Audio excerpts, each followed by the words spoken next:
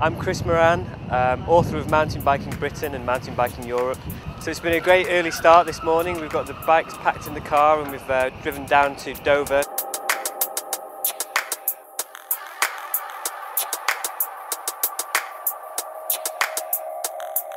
So we're now on the ferry heading over to France, where we're going to drive down to Chamonix and start the Three Countries tour. It's a tour of the Mont Blanc Massif using mountain biking tracks. It's about 160 kilometres, which is effectively the same as the skiing haute route, but the mountain biking equivalent. Our tour starts and finishes in Chamonix. Chamonix sits at the foot of Mont Blanc, which is Western Europe's highest peak at 4,810 metres. And Chamonix is steeped in alpine history. It's where alpine sport climbing started, and it's been the home of all the other alpine sports since, in snowboarding and now mountain biking. There's some guys who are here, they turned up 2 days early, rode a little bit in Les Ouches, rode a little bit in the valley, just so they could find their legs, get used to the altitude.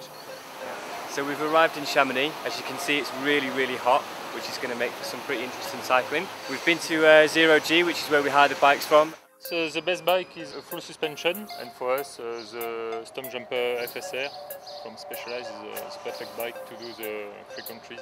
For a bike like this, for 5 days it's €240. This is the Massif de Mont Blanc here, and traditionally walkers will go this way. We go the other way around. We start from Chamonix, we go over to Switzerland first, through Switzerland over into Italy, and then here we go back into France. The walkers take about 10 days to do it. On mountain bikes we take about 5 days, because obviously we're quicker uphill and down. The days are fairly equal. We're generally doing about 35 kilometres a day, and also in height gain it's roughly equal. We're doing about 1,200 metres a day. More or less, if you average it out, it's sea level to top of Ben Nevis every day for 5 days. It's not a tour that I can recommend for beginners or people who don't mountain bike. You have to be fit and you have to be a reasonable bike handler. I think you progress, you get better over the week, you seem to get stronger as you know, the days go on.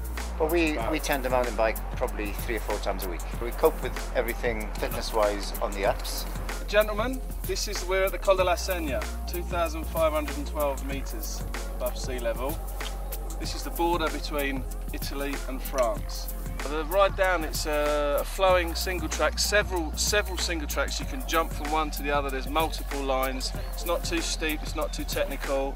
It's the best downhill of the week. It was fantastic. There was lots of options, so you like crisscrossing with everybody and looking for the best route to go, and it's just great fun. You could really let rip on the descent.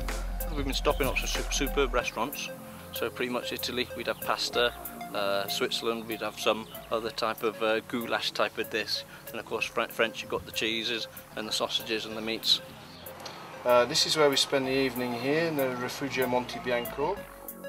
Yeah, well, some of them have been like refuges, you know, where they've been bunk beds, but tonight we've got a beautiful hotel on the lake. It's absolutely fantastic, you know, really happy with tonight's accommodation. It's beautiful. You can see in the distance where just about the lake where we started this morning at the Chalet de Roselande. Around every corner has been a different vista, you know, it's been absolutely fantastic scenery with glaciers, you know, waterfalls. It's been absolutely wonderful. 2 hours and 11 minutes of hard work for this view. You couldn't find that anywhere else.